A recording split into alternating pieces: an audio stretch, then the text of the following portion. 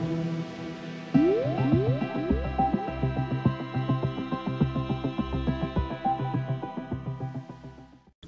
this video I'm going to show you the LaMotte Insta-TEST Pool 4 Plus and also the Insta-TEST 6 Plus test strips. So the Insta-TEST 4 does free chlorine, alkalinity, pH, and your cyanuric acid level. The Insta-TEST 6 does test 6 factors. It does free chlorine, total chlorine, alkalinity, pH, total hardness, and cyanuric acid. It comes in this waterproof container. I use test strips to give me a snapshot of the water chemistry.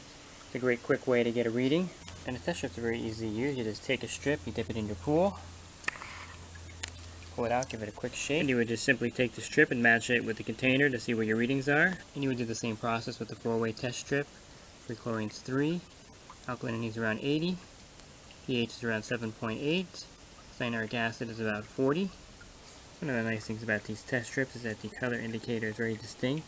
You can tell very easily if your alkalinity is at 120 or 80. Your pH is at 7.8 or 9.0.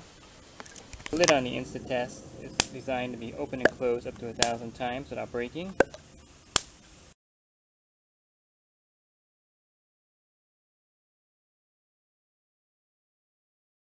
So the LaMotte Insta-TEST strips are a great way to get a quick reading of your pool or spa's chemistry level. For a more thorough and accurate reading, you definitely want to use a regular standard test kit or reagents.